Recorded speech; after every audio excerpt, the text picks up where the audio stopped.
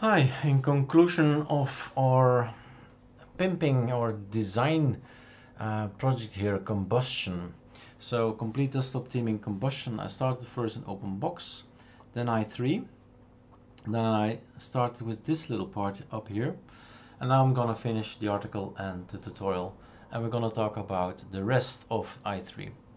Well, I must point you to the same website we all have to go to, and that's i3wm.org. So if you don't know anything and you're looking for something, this is a great place to be. This is the Bible.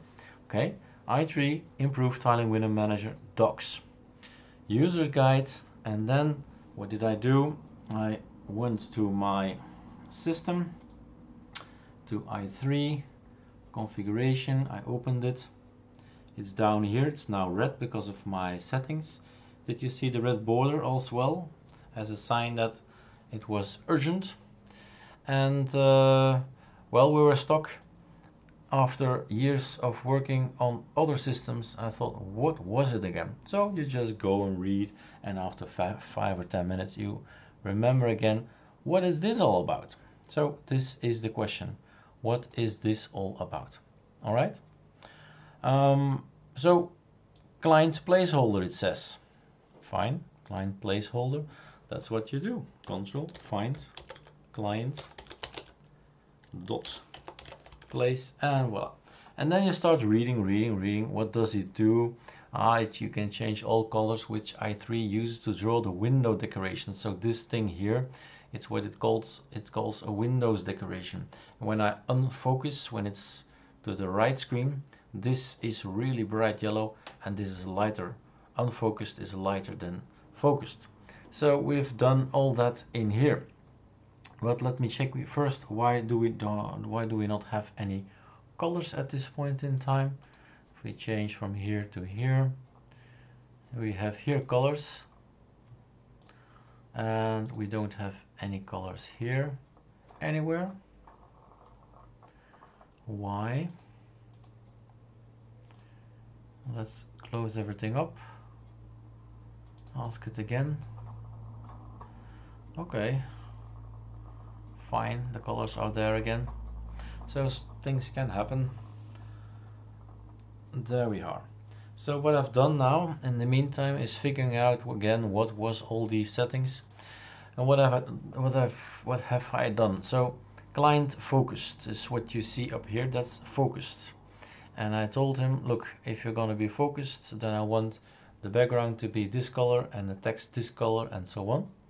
And when it's unfocused, like so, it's going to be a lighter orange, as you can see. It's a little bit difference. So the unfocused and the focused inactive are for me the same. And then the urgent one, as you quickly saw there, was all red and so on. So these columns are the most important ones. I didn't figure out what this is, the border. I only need these colors. To be able to show you, I can press Super T, and you see here a bar coming up. So if you like, you can have this bar up there, and that's so the colors in there are defined in here. So when it's focused or when it's not focused, it changes as well, as you can see from the left to the right. So, but well, basically these things are not used, these titles up here. And the last thing I want you to know is to go to tell the system, let's get rid of that. Let's open something up. Okay, it's opened up there, so I'm gonna move it there.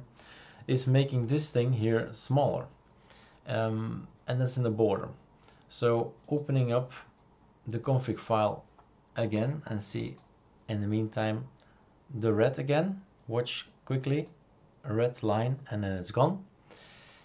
And now let's fix this border. It's near the coloring actually. So these are the coloring aspects. You can have fun with these as well. I'll see what how it looks like and what I can switch and change in the future. I'll copy paste this on the website and you can just get it from there.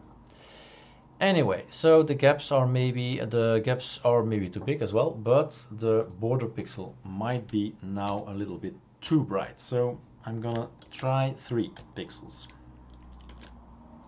So now this line is a little bit thinner, a little bit more to my liking. I'm gonna try 2, and it's even softer in the eyes. So it's all up to you. How many pixels do you want around these elements? It's up to you how many space it takes up. And then next up, I think, is maybe the gaps. If you say 10 is a bit too much, Erik, oh, okay, change it. So now we have here minor spaces between it. Doesn't matter with when you have a terminal open or you move about, you do see the wonderful wallpaper behind it. So that's no problem, I guess. And there is still one other thing you can change, and that's the outer gaps.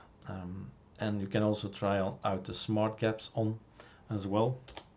So save.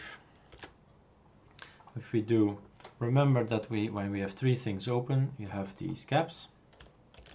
And when we delete it, look, no gaps. So smart gaps is saying, oh, there's just one thing open, so whatever, I'm not gonna make any gap. When something comes in the same screen, it's gonna tile it and I'm gonna show gaps. So that's what this smart gaps is for.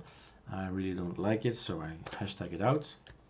And the smart borders on, I don't know what that was again, but you have to find that here, the Airblade i3 gaps on, or just test it out. Let's quickly see if I can remember what it is. Smart borders on. So we have here no borders, and when we press, then we have a border.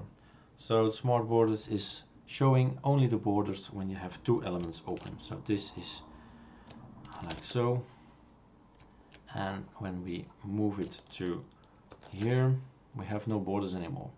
But when a second thing comes along, then we have borders.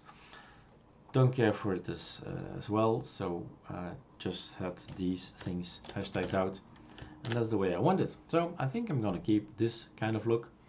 I feel comfortable with it, I like it. It's so we have to delete this one and run it again. Aha, he has no border here. Why that? Did I not save it? Gaps outer, okay, everything looks okay. Smart gaps on, save and reload. Aha, okay, had to reload probably. So now everything has a border again. This is the way how I like it, and you can make it bigger, smaller. You can do it like so with the mouse. It's the most easiest thing I think you can do. Don't make it too ugly, but most of the time I say, okay, I trust you guy, and it's 50-50, and I work like this. Okay, like I said, I'll copy paste this code to, not these codes, that's you'll have to figure that out, but I'm gonna copy paste these codes, the color codes, what you see now on the website. Enjoy!